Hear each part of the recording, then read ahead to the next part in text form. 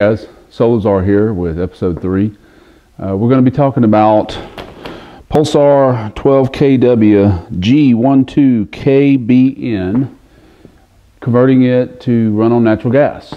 Okay. In this episode, our expectations are pretty simple. We don't want to be chasing gasoline as we did during the last Hurricane Sally.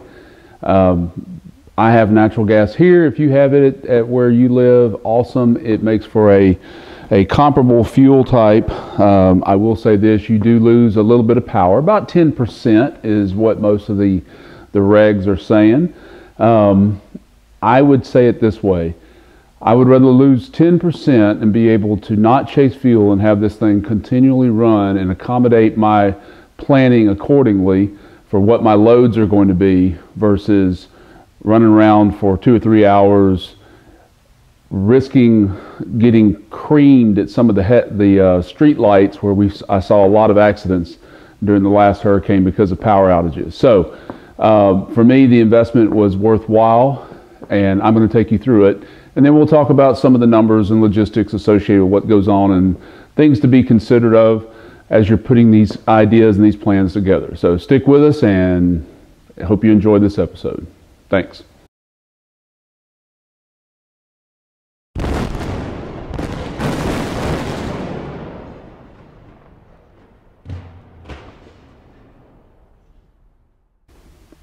Okay, let's talk about my generator. Pulsar 12kW.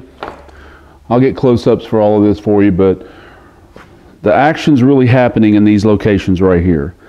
Now, previously we had a propane connection here.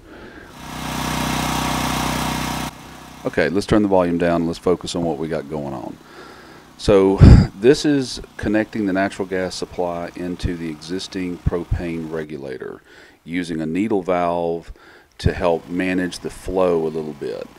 The problem with this scenario was that when the load on the generator increased, the propane regulator just really wouldn't accommodate that loading, so we really didn't feel comfortable with it because it just didn't provide the necessary PSI that we needed. Okay, then we went to a furnace style natural gas regulator as seen here and added a gas ball valve on the attachment.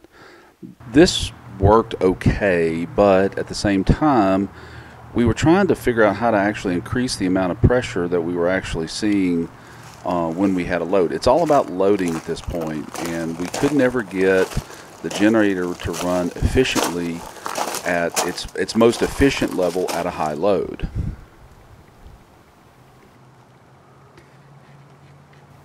Also, this style regulator didn't allow it to prime very easily, so when you're outside you're having to manually prime it through the hose, and that became a little more difficult.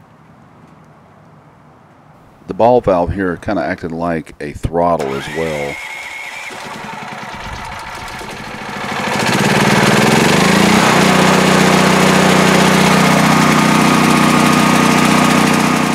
This setup ran okay, but it really didn't maximize the efficiency of the generator once we actually put a load on it.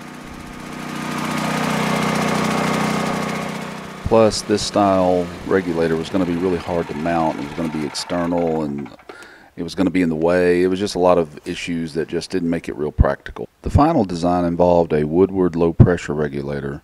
Here we see a 90-degree coupling that was added in order for it to actually fit in the old propane section where the propane regulator sat. In this particular scene, you're seeing the spring valve here on the regulator, which allows it to actually prime the regulator with the natural gas because you have such a long hose. I particularly like these Dormont A75 snap-fast connectors. They make just connecting up natural gas hose very easy and secure. This next frames of video is a little tough, but I'm trying to illustrate the hose that's going into my carburetor. This carburetor on this generator was already pre-set up to run propane, so I just leveraged it just to run the natural gas. I would like to have had a little larger hose, but it didn't seem like it was worth actually changing that out at this point. Here's another view of these Dormont A75 snap-fast connectors. I just wanted to show you guys kind of a little bit of a close-up. These are awesome connectors for working with natural gas. Very secure, very rugged, very durable. It's really the best way to go when you're working with this kind of stuff. And I've got 70 feet of flexible gas hose. Didn't know really where I was going to actually position this in the end. Got it all kind of strapped down with some bungee cords just to keep everything together. That's the only purpose that these are serving at this point. And here we've got the floating neutral enabled on this particular generator per the manufacturer's instructions. It's always important to remember that if you're going to use this generator off the house, then you need to actually attach a plug that's got the ground connected to the neutral so that it can actually operate safely. But while it's connected to your house wiring, you want the floating neutral enabled on it. This is just kind of another illustration of showing you where I'm at as far as in the generator housing to actually do the connection.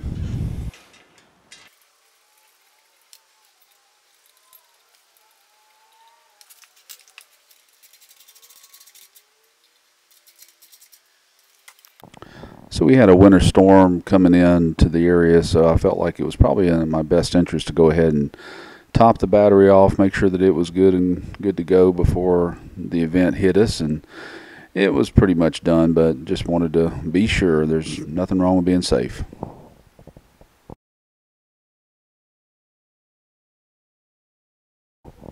I mentioned this earlier, but let me just call it out. I keep my 50 amp plug in a plastic bag to keep it secure, and keep all my hoses and everything secured with a bungee cord on top, just so I've got everything together. And then that cover over there is it's actually an old barbecue pit cover that I'm using, and I'm putting it over the top of my generator just to keep dust and dirt and just other things out of it. It just gives it a little bit more longevity and just keeps everything nice and tidy. And plus, it just keeps it, visually out of the way. And needless to say, I think it makes it look better.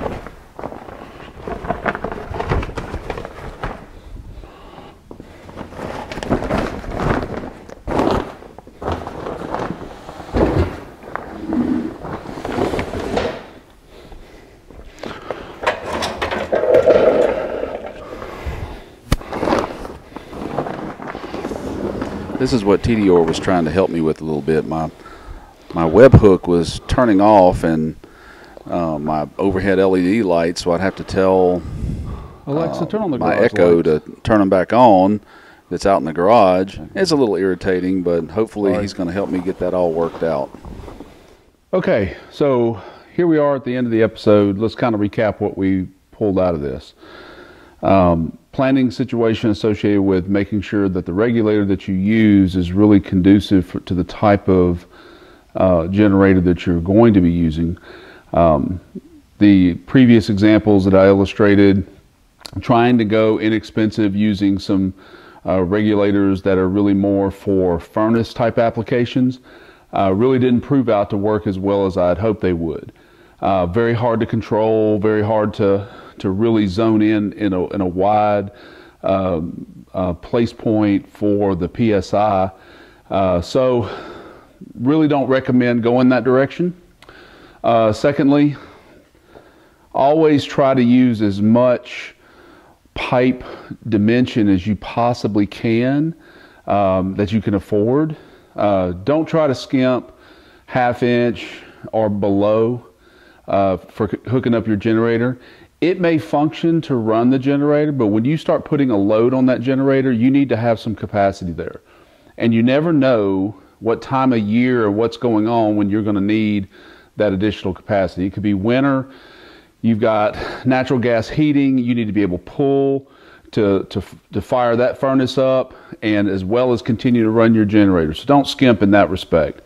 The fittings that I went with were specifically made for natural gas. You should not ever use anything that's not at least brass, just because of spark aspects. That means stainless steel. It means you could probably go galvanized, but you're going to run a risk of more rust on those type of fittings. Really would recommend you stick with brass. The Dormont fittings are really commercial grade, probably about 2x what you should spend or you could spend relative to that type of fitting. But for something that I want to put in place in a permanent type aspect and let it see from a longevity standpoint, it's worth it for me to go down that path. I spent a little extra with my fittings relative towards how they're connected, how they're strengthened. Just made a big difference for me. Also associated with my inlets. The inlets that we used in this particular application, I separated them in case I needed additional power demands during a summer application, because a 12 kW will run just about 75% of everything that I need with the modifications that we've made in episodes 1 and 2. I'm hoping that I'm going to apply the same modifications to the 3-ton. I have a 3-ton and 4-ton HVAC on my home, and I'm hoping to apply the same, but I don't think that the generator will run both of those. So I will probably need an additional generator, which is why I invested now on the transfer switch. These are expensive type applications, but when you look at the cost associated with buying a $4,000 to $5,000 fixed based Generac or some of the other type manufacturers, and I've bought a lot of them in my career, and they run very well. They're good products, good companies. The difference is that's a $5,000 to $6,000 generator or more. This is a $1,000 generator with a few $100s worth of accessories applied to it to give me a better value for my money.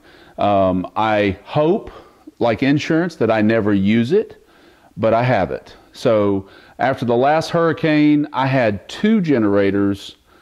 And hear me, two generators, 2 Rock River generators, and these bad boys exploded on me. Crankcases exploded, fan blades broke down. A lot of problems with these things. Don't recommend them at all. I literally threw away 2 brand new out of the box generators. And hear me right, they sat in a box, mind you, for 3 years. Never opened it, never put them together or anything.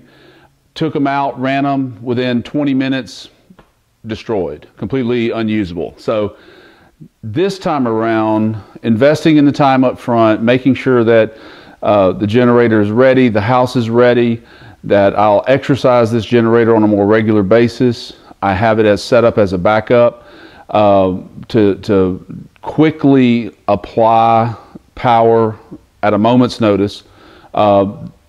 Later on, I'm expecting to build an enclosure so that right now, where you saw me roll my generator up in a little storage location for me right now and keep it, covered, will evolve into a small storage location that I'm going to probably build out of some type of reclaimed pallets, most likely. Have a solar panel to charge the battery on a regular basis, and keep all my components in there and have it firmly secured and locked so that it doesn't walk off.